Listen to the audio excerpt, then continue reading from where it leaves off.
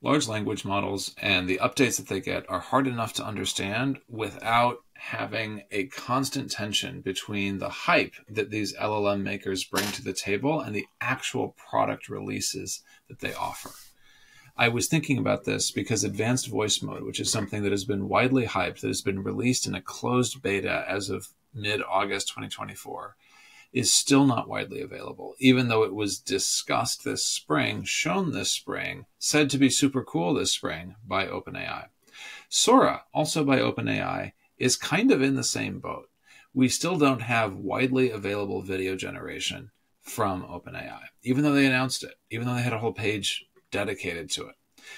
What I find fascinating is that OpenAI is deliberately adopting a hype approach here that makes sense from a game theory perspective, but is super frustrating to customers. And they're not the only ones. There are a lot of other model makers out there who are adopting a hype-first approach, and the ones that aren't, it makes sense for them given their incentives. Let me walk through that sort of comparison quickly. Let's start with OpenAI. They need attention to maintain market leadership. They need to be shown and seen to be the leaders in AI to keep their number one position in usage. And that matters to them because even though they are very well funded by Microsoft, they still need to show that they're number one for Microsoft to defend, propose, drive enterprise deals based on the OpenAI model set with very large companies, which is key to Microsoft's overall monetization strategy and the way Microsoft is thinking about their OpenAI investment. So they have to get attention. And that means they have to be constantly seen as moving in the direction of significantly improved AI, even if actual shipments to scaled out user footprints lag way behind. And that's what we're seeing. That's why Sora is not really widely available yet. That's why advanced voice mode is not widely available yet. And that's why in the most recent hype example, I don't think Strawberry is going to be widely available for a while. What is Strawberry, you might ask? It is rumored or leaked to be the next iteration in reasoning and autonomous internet navigation from ChatGPT.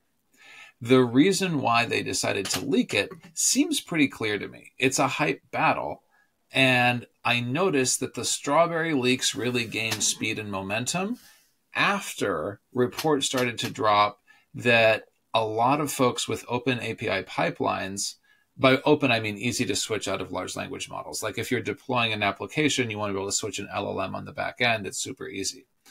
Well, once Llama released last month, and once the latest version from Anthropic, Claude Sonnet, released, there was a persistent push to start to shift those API pipelines over to other models, not ChatGPT, because ChatGPT was widely perceived as being lower on a significant range of benchmarks, even their 4.0 model versus Sonnet versus Llama.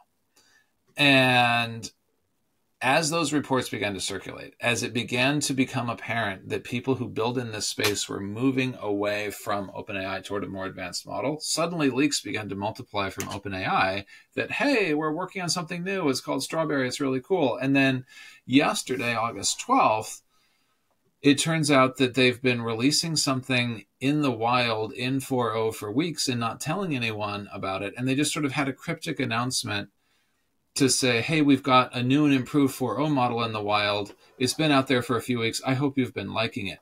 That is not a release note. That does not help someone who is trying to understand the wide latent space that you have in an LLM capability set to actually use that space to do useful work. It just doesn't work. And we need release notes, even if they're hard, because we need guidance as users to start to figure out where to go next. Because the chat window doesn't really tell us anything. I've talked about that in previous videos. The chat window just says, say something. And we have to understand enough of the LLM to prompt appropriately. And if I don't know that a model is upgraded, and this is not just an OpenAI problem, by the way, this is a larger industry problem with LLMs right now. If I don't know what the capability set in the upgrade is, it is hard for me to know how to change my usual prompting strategy to get more out of the upgrade. So I don't necessarily perceive any value. because the value is in the response to my prompt, and my prompt will need to change if the latent space in the model has shifted, if the capability space has adjusted. So all of that to say, yes, there's rumors about a new release called Strawberry. I wanted to contextualize it in the larger sort of hype cycle, and I wanted to call out, as I close this video, the difference between this approach and the way Meta is handling things, because I think Meta exemplifies sort of the opposite take. Meta doesn't have the same set of incentives. They are not trying to monetize their model. Mark Zuckerberg has been extremely clear about that. And their only goal is to build an ecosystem, which means their real value is if a real model is released widely so that people can build on it. And that is why Meta is shipping widely and letting researchers, letting developers build against their models. That's why Llama, when it was released, was actually released, not just announced. Because Meta doesn't have the same need to maintain hype. They just need to build an ecosystem that really works.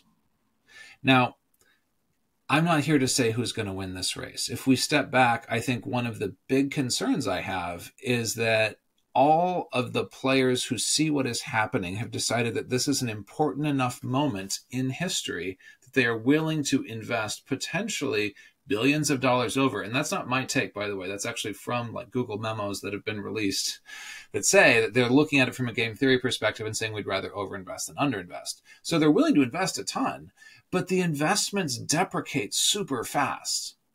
How do you win when the LLM is out of date in 90 days and you've put so much into it and now people are talking about switching? I remember it was just earlier this year when 4.0 was incredible and we were so excited for it. And now Sonnet is out and that's better in certain ways. And Llama's out and that's better in other ways. And it's just going to keep happening. This is not like the age of railroads where you could build train track to a village and it was your train track and it was a durable investment and you could actually get the return on investment by monetizing it over an extended period of time. We need to be in a place where you can get that kind of return on investment. And right now, what big companies are betting on is that they are going to get to that place later.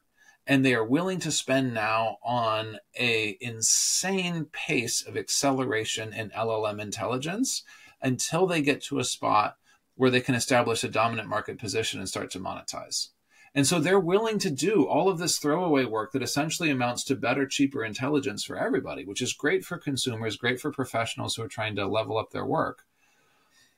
And they're willing to delay monetization. That's going to have wide implications on the earnings reports of major companies over the next few years. They are going to be willing to take hits on their earnings that are substantial, that are material, that are in the billions and billions of dollars, tens of billions of dollars, in order to show that they can win at this game, because they think winning at the game of artificial intelligence is that important. Okay, so if you want to understand like why I contextualize Strawberry the way I do, that's my take.